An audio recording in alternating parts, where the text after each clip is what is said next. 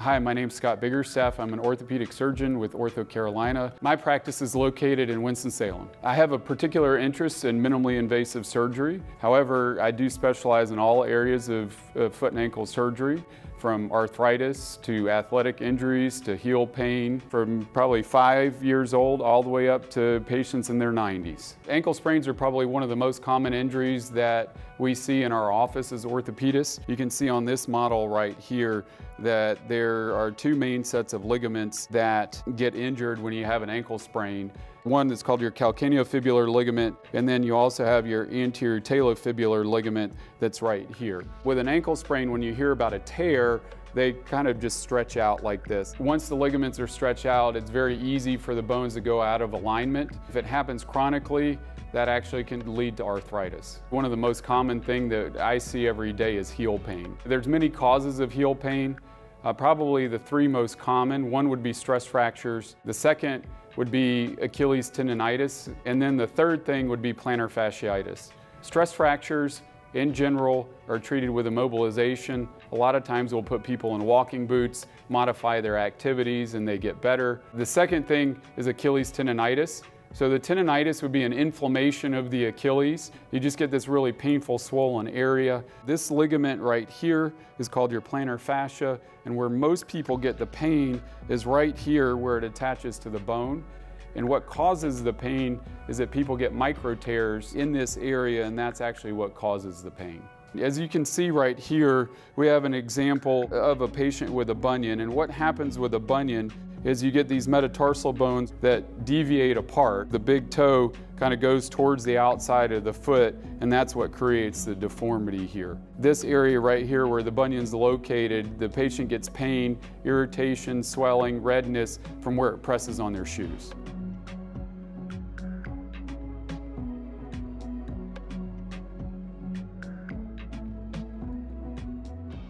In the last several years, there's been a shift in foot and ankle surgery from doing things with a big open incision to doing it minimally invasively. I've got a couple of cadaver specimens here. I'm just making an incision that shows the approximate size of a traditional bunion surgery.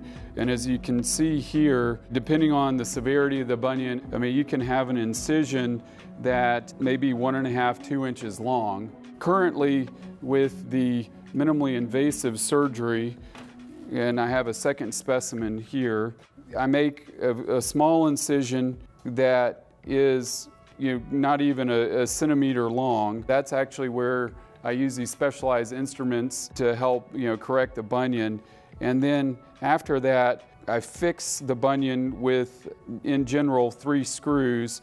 And to place those screws, I have 2 additional little small incisions here, and then I have the final incision for the third screw that would be up in this area. As you can see, there's a significant difference between these 2 specimens in the size of the incision. I'm constantly looking ways to improve the patient experience. Traditional bunion surgery, I always felt like it was a long recovery and was difficult for the patient. However, when I started doing the minimally invasive bunion surgeries, I was blown away as to the patient experience. They had less pain, I had them walking sooner, and I was able to get them in regular shoes sooner than I would have been doing it the more traditional way. Many of my patients have come back to me and said that they wish they had done it sooner because it was a better experience than what they had heard from family members and friends who had had bunions fixed previously. Another common area that interests me, and also that we see a lot of injuries and chronic conditions to, are the Achilles tendon. This is the Achilles tendon right here. It's actually the tendon that attaches your calf to your heel bone.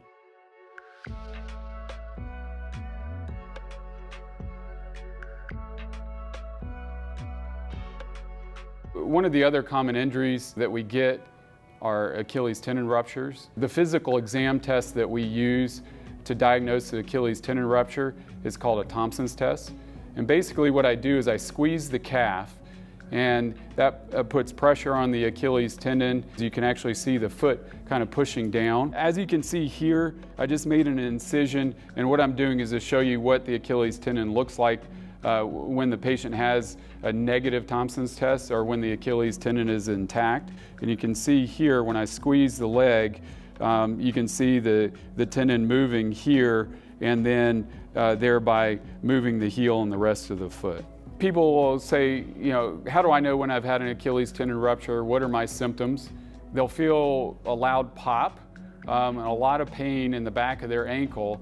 And frequently what I hear is that the patients will turn around and look to see who kicked them in the back of their leg. Now that we've got the Achilles tendon exposed, I'm actually going to surgically create an Achilles tendon rupture, and then we can show you what a positive Thompson's test looks like.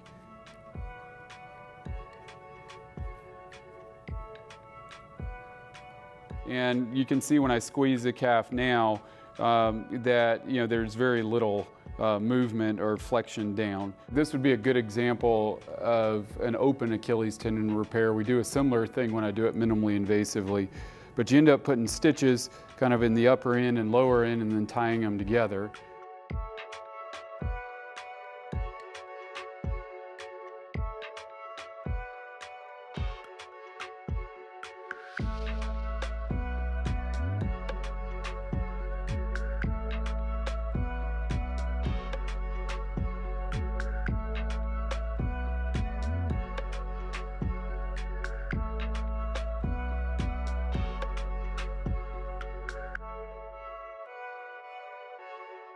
Well, I've now reconnected the ends, and so when I squeeze the calf, the foot will plantar flex or push down like it did earlier. The recovery can take 6 to 9 months. Typically, I keep them non-weight bearing or keep them not walking on that particular foot for about 4 to 6 weeks. Once we allow the Achilles tendon ruptures to start walking after their surgery, we begin physical therapy. Sometimes they'll stay in physical therapy for several months. I always stress to them afterwards to continue with the therapy until they feel like they're back to normal, and sometimes that can take 9 to 12 months. Thanks for watching our demonstration. If you experience any foot and ankle problems or injuries, we would be happy to see you at any of our OrthoCarolina locations. Please feel free to visit us online to schedule an appointment.